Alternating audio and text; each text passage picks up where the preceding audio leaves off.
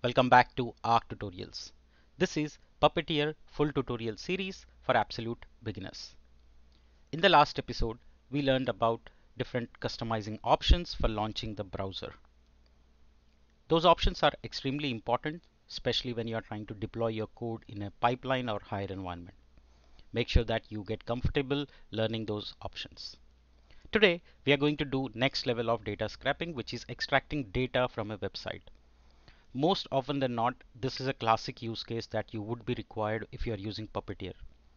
That is, you go to a particular web page and you try to extract the data like images, links, paragraphs, etc. Today, we are going to do that use case and we will make sure that we learn how to extract those elements. Without wasting any time, let's get started. This is part 5 of the series. Today we are learning about extracting data from a web page. Following is the playlist that I'll cover around 25 episodes, including some advanced use case projects at the end. Alright, so today what are we focusing on? Today we'll focus on launching the browser. We'll go to a page, we'll go and do some $eval and extract elements, put them in a JSON format and output in the console. Okay, that's what we are going to do. The whole point today is to learn how to extract any data from a web page. Without wasting any time, let's jump right into code. Alright, so first I'll create a new file, episode5.js. Now, the first things first, we have to import our Puppeteer, and I always say use auto completion as much as possible so that the errors will be minimum. Alright, and don't be afraid of errors. They are part of the development. More likelier than not, you would see some errors, and that's okay. So don't give up. Alright, so first we'll create a browser instance using puppeteer.launch, and for some reason I'm a fan of watching the console open and see what it's doing. That way I can debug faster. Then I'll create a page out from the browser and say new page.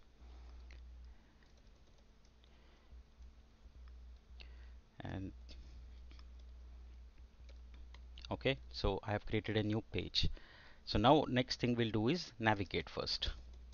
Okay, navigate to page, and we'll use page dot go to. Okay, always remember to write await, otherwise it will fail because we are not telling it to wait. We have to make sure that the process is complete. So I'm going to go to google.com and extract the links and images that are there in the home page. That's my task for today. So let's go ahead and learn how to extract images first, and then we'll do the same process for links.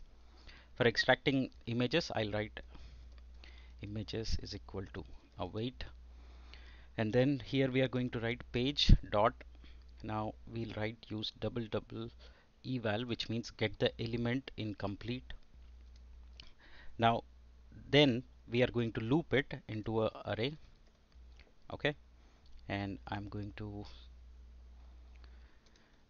so here what we'll do is we'll just loop that elements and map, and what we want to do is extract only, let's say, source and alt tag of that images. So let's do that.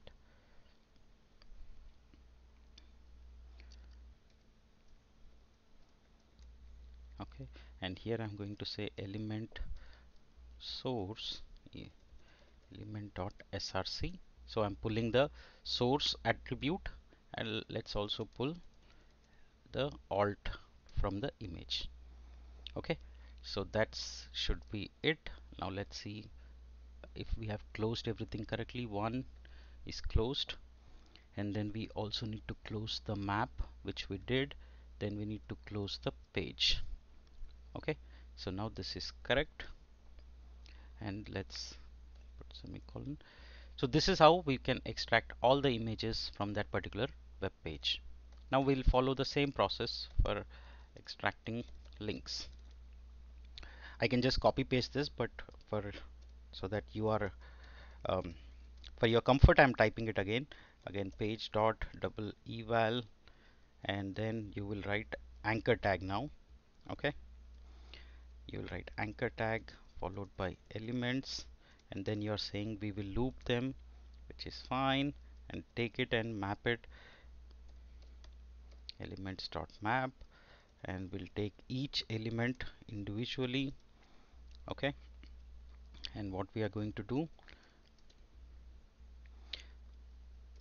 it's the same code basically what you just saw above, and we'll have to close one more, and here we are going to say for that particular link what do you want to extract, right? So one of the common classic cases is to extract the links from the page. So let's do that, and also maybe the text that is on the image. So I'm going to say element.text content. Okay, so this will give me the um, inner value. That means what is the text in between that particular link. So now I have extracted the images, I have extracted the links. So let's do one thing. Let's take a count of it. I'm going to say image count equal to images dot length. This will give me the count of how many images are there, and I'm going to say link count. So I'm saying links dot length. These two will give me the counts of how many images are there and how many links are there in that particular page. Then let's do a output of the above. Okay, for now I'm going to do a console log, but in the next episode I will show you how to write it to a file. We'll keep adding complexity and features to it as we move along. So stringify, and here we'll just throw in our data that we collected, image count and link count, and just do a console log and then close the browser.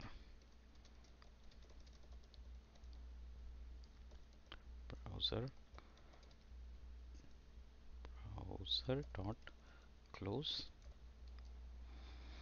Alright, so that's all we have to do to extract the images and the links from any given website. Okay, what we have done, we have just identified the images in the page, looping them, extracting their information, which is source and alt, and same thing we are doing, we are extracting the links and we are just taking a count of it and closing the browser. Simple as that. Okay, let's now run it. To run, we'll write node followed by the file name. Okay, so it's not running because we have created the function but we are not calling it. So I'm going to say run. So now you see the Chromium is opening, and it's opening the browser, and it has created the log, JSON log of the data. It extracted all the images that are there. You see here PNG, Google Color PNG, and alt text of it, and all the links it has extracted. And finally at the end you see it says image count is 5 and link count is 18. So far we have achieved what we wanted to, which is extracting the links and the images from this website and taking a count of them, right? This is how you can extract any HTML element. You can make it a paragraph, you can make it anchor tag, you can make it button, you can make it a list, anything that we want to extract from a web page, right? So do give it a try. Do let me know if you face any problem. In the next episode I will show you a very important use case, which is to extract the SEO information of any website. If you're trying to clone your competitor or trying to see what their SEO looks like, you can easily do that using extracting the SEO data. I hope you're enjoying this series as much as I am enjoying bringing it to you. Thank you so much for joining in this episode. Let's continue the learning in the next episode. Thank you.